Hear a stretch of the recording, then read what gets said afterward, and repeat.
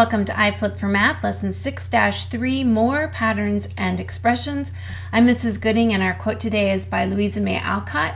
I am not afraid of storms, for I am learning to sail my ship. So you don't have to be afraid of math either, because you're learning how to work math problems and use strategies to make math easier. Our learning goal today is to write and evaluate expressions with variables.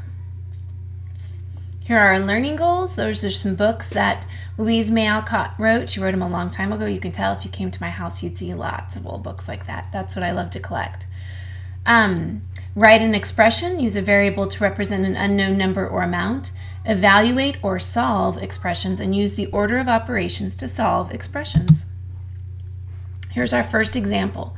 5 more than a number times 12.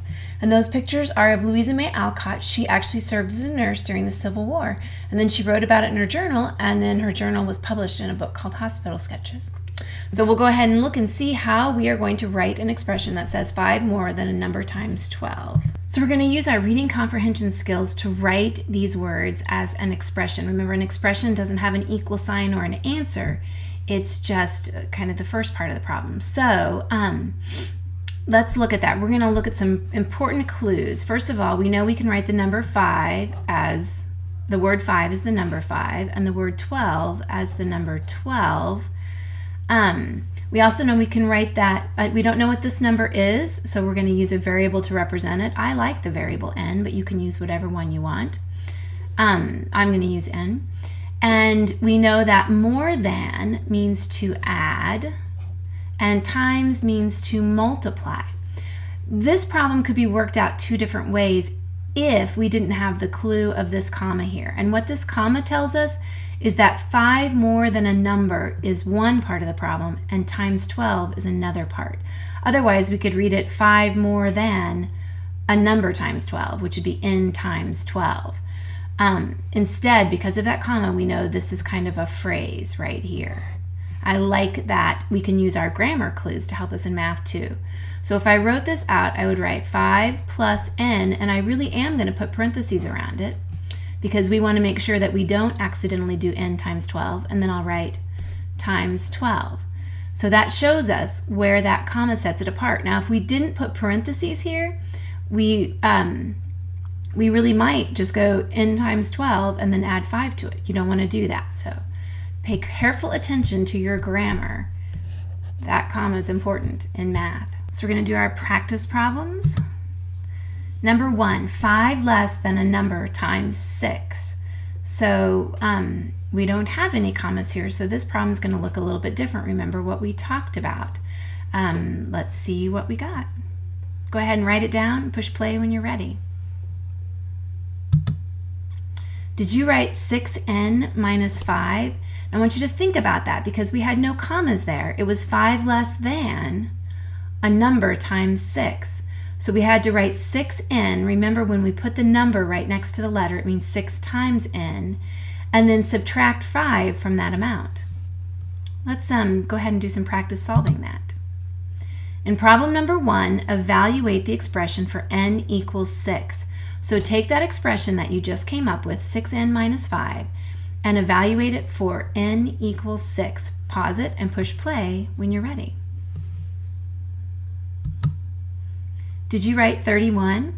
Let's see how we did that. I think these are fun, kind of like doing puzzles. We know that 6 next to a letter or a variable means to multiply. So I'm going to rewrite that as 6 times n, like this, to separate it out, minus 5. And if n equals 6, I'll just replace that with a 6. So now I'm ready to solve it. 6 times 6 is 36. Minus 5 is 31. Number 3, write as an expression 7 plus a number times 4. Pause it and push play when you're ready. Did you write 7 plus n times 4 and put the parentheses around 7 plus n? Remember, there's a comma after 7 plus a number that tells us that that is one math operation, 7 plus a number. So we put parentheses around it to make sure we work that and then multiply the answer to that times 4. Let's go ahead and do the next one. In problem number 3, evaluate the expression for n equals 4. Go ahead and evaluate that in 7 plus n times 4, n equals 4. Pause it and push play when you're ready. Did you write 44? Let's see how we did that. So since I know now that n equals 4, I'll just substitute that right in there. And then multiply by 4. And I have to do this first because it's in parentheses. So 7 plus 4 is 11. And then bring down everything else that we didn't do at that time. And then I can multiply 11 times 4. I know that in my head. It's 44. Here we're going to practice doing that in a word problem. Taylor works in an ice cream shop. She earns $40 per day, that means each day, plus a $1 commission for every banana split she sells. So every time she sells a banana split, she gets another $1. Write an algebraic expression for the amount of money Taylor earns each day. Let n stand for the number of sales she makes. So pause it, think about this, really think about what operations you're using and stuff, and then push play when you're ready. Did you write 40 plus 1n? We don't know what n equals. Let's say she sold 20 banana splits. Then we would multiply 1 times 20. So she would make $20 in commission. So 40 plus 20 is 60. You didn't have to solve it. I just made up a number for n. But it is a little strange to see 1 next to an n. But we need it there because that 1 represents that $1. Let's go ahead and move on. It's time to challenge yourself. Those are some of the books Louisa May Alcott wrote. Okay, a bus travels 1,300 miles before arriving in Washington, D.C. It then departs D.C. and travels at a speed of 213 miles per hour. Let t equal the number of hours traveled. Write an algebraic expression for the total distance it will have traveled when it reaches the next stop. Then evaluate the expression when t equals 3. And I have an S on there that I shouldn't. Come back tomorrow ready to check your work. Finishing up, there's Louisa May Alcott's house that she wrote Little Women in. That's called the Orchard House. Review your learning goals. Is there anything you aren't good at? Writing expressions is one of our learning targets. So we want to make sure that we know how to read a word problem or an operation that's written out in words, or an expression that's written out in words, and change it to numbers and variables and operation symbols.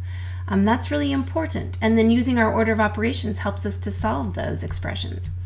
So go ahead and write down if you're at a 1, a 2, or a 3 level in your learning, and then write down any questions that you still have very specifically. You have completed lesson 6-3, more patterns and expressions. I can't wait to see you tomorrow.